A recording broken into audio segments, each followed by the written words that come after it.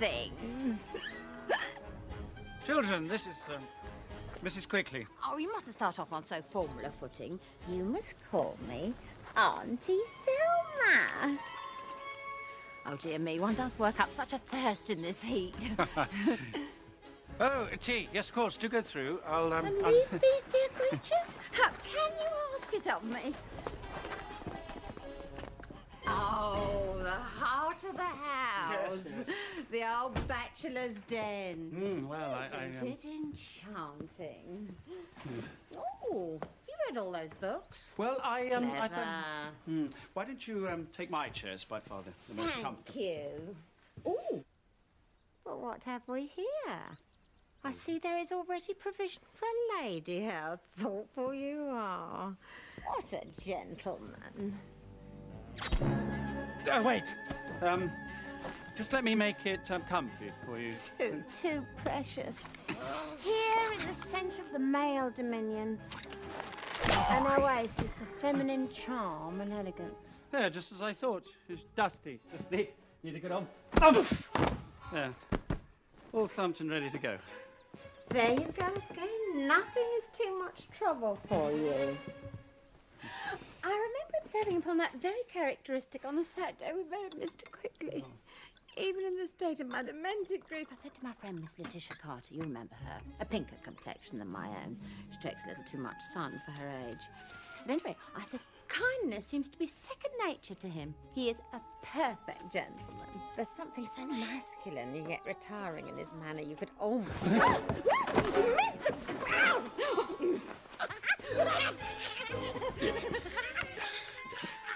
No more, I pray you. I do beg your pardon. I don't know what came over me. I do. I understand. I never took you for such. But now I see it. Passion is clearly your nature too. I feel it.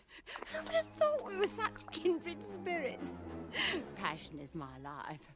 In fact, Mr. Brown, what is life without it?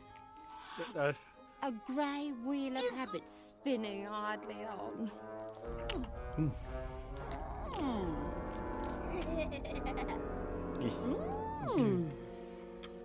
This is no time for food, Mrs. Quickly. Selma? I couldn't possibly swallow it under the circumstances. You're tempestuous, Mr. Brown. Tea? Yes, tea. We must blanket the raw impulse of that reliable beverage. That's nice bit of porcelain.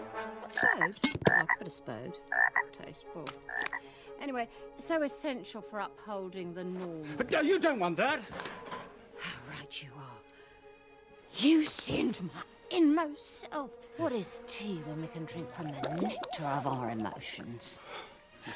Let the common herd drink tea. Our souls need a more divine libation.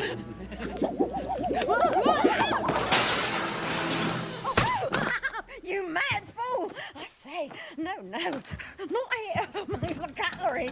I say. Let's go. Before I leave my reputation in tatters on this rug. Lovely rug, by the way. Charming silk. Must escape before all is lost. Wait! You are inflamed. How does a lonely widow hope to best you? What defences does she have?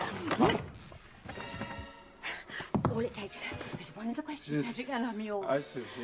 Ask me, or you'll lose me forever. Oh, no. Absolutely. Say it. Say it. Say it. Just say it. No! Oh! No! This is too much, sir! You are a cad.